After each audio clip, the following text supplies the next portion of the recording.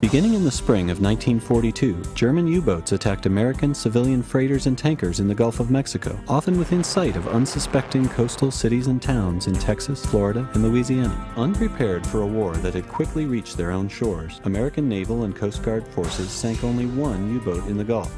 A year later, the U-boats were gone, but they left behind the wrecks of 56 American ships.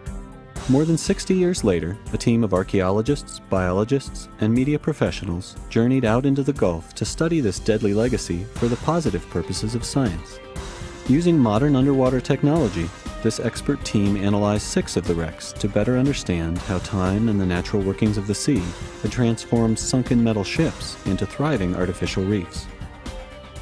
Exploring these shattered vessels in depths ranging from 280 to 6,500 feet, this group of government, university, and private industry specialists discovered in this former battlefield a rich underwater laboratory.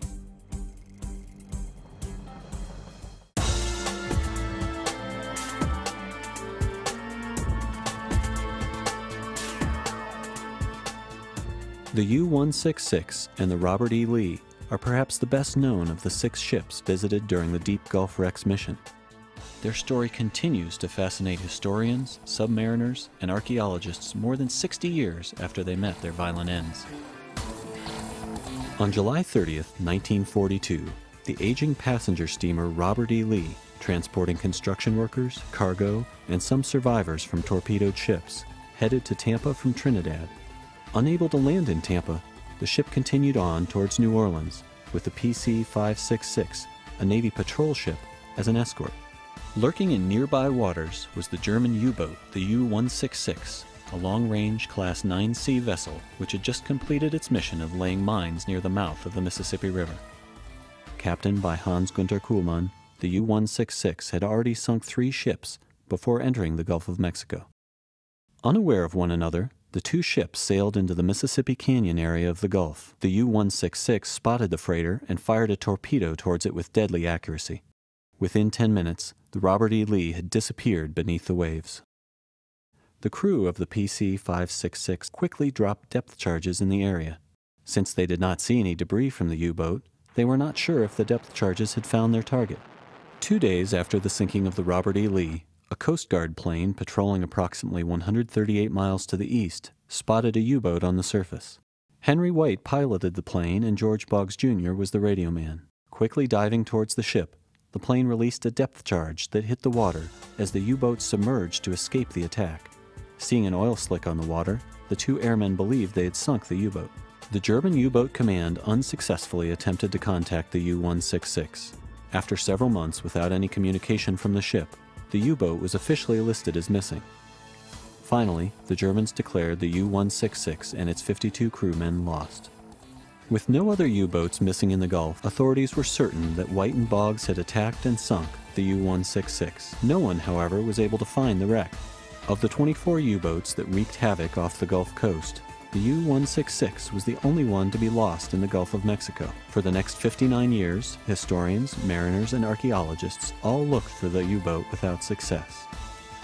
In 2001, an oil and gas surveying expedition using sophisticated underwater equipment recorded the image of a wreck in 5,000 feet of water. The researchers had expected to find the Alcoa Puritan, which was later located in shallower waters to the west. The dimensions on the image, showing a ship with its bow separated from its stern, led to a surprising conclusion. The oil companies agreed to have us conduct an investigation around the Robert E. Lee and also the reported location of the Alcoa.